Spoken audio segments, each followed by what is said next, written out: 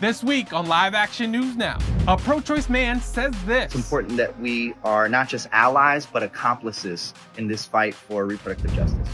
Plus, the Supreme Court punts the Idaho emergency room abortion case back to a lower court.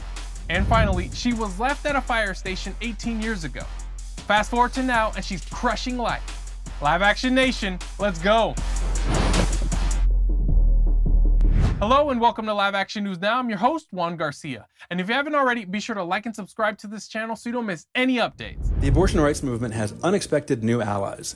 Young men. They went door to door to encourage Florida voters to add abortion rights to their constitution. It's important that we are not just allies, but accomplices in this fight for reproductive justice. Okay, there's too many flags on this play. First of all, accomplices to what? Oh yeah, that's right, the killing of an innocent preborn baby. Gotcha. You know, I was honestly waiting for the punchline from the Wall Street Journal reporter following this story, but it never came.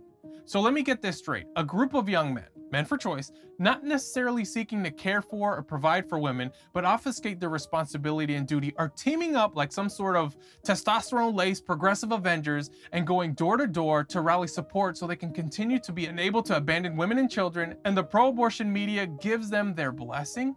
Sounds like a comedy sketch in the making. Women need the right to abortion because men deserve it. I deserve a woman's right to abortion. I deserve a woman's right to abortion. I deserve a woman's right to abortion. Abortion is not really about what women want, and it never has been. Abortion is about men. Pro-choice men. So ladies, thanks for marching. Because you're not really marching for yourselves.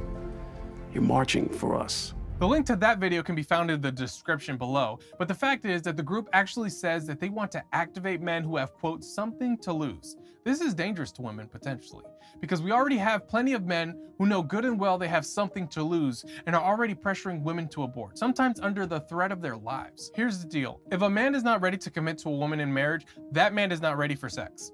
End of story. Men who engage in sex outside of marriage make a promise to love a woman with their body, when in reality, he's only using her, an act that could put a child at risk of a broken home, force another woman to be a single mom, or even worse, risk the death of an innocent baby. Unfortunately, the CDC has already forecasted this kind of behavior with a recent study that said 9 out of 10 women who aborted were unwed. What's even worse is that approximately 6 out of the 10 women already had a child. It's time for men to stand up and stop this foolishness. Now this. After a brief leak of the decision documents, the Supreme Court of the United States formally issued its guidance in the Moyle versus United States and Idaho versus United States cases by choosing to return them to a lower court.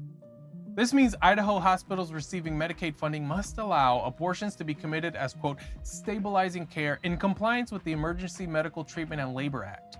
However, the Idaho Family Policy Council stated after news of the leak, because medical emergency exceptions have proven just as effective as life of the mother exceptions in restricting access to elective abortions, we do not anticipate the abortion rate in Idaho will increase as a result of the ruling. In short, as we've said many times before in this program, emergency care to save a mother and/or miscarriage management and ectopic pregnancy removal is legal in every state. Now, while those procedures I just mentioned may lead to the unintended death of a preborn child, as Live Action founder and president Lila Rose noted in a press release, this is fundamentally different from abortion, the direct, intentional killing of an innocent human being in the womb.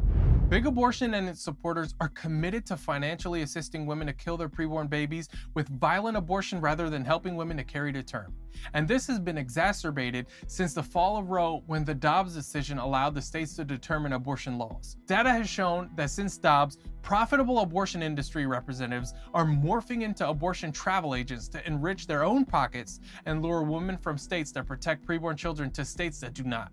Here's what my bestie Carol found. According to the latest data published by the Guttmacher Institute in May of 2024, over 170,000 patients traveled out of state in 2023 to seek abortion care. The precise abortion travel figure was 171,300 people, according to the USA Today. The number represents nearly 17% of total abortions, 1,037,000 reported in 2023, and is an increase from the abortion travel numbers just a few years prior.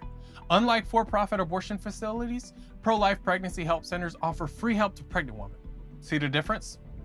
Moving on, the Iowa Supreme Court ruled to uphold the state's law protecting preborn children from being killed by abortion after about 6 weeks gestation or 4 weeks post-fertilization, when a prenatal heartbeat can be detected.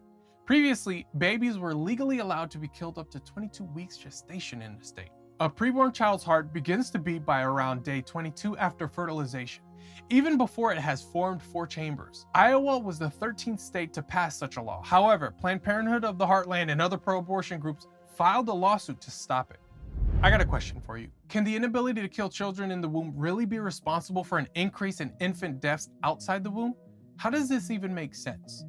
A new study published in the Journal of American Medical Association attempts to connect an increase in Texas's total number of infant mortalities in 2022 to its implementation of SB 8, also known as the Texas Heartbeat Act, in 2021.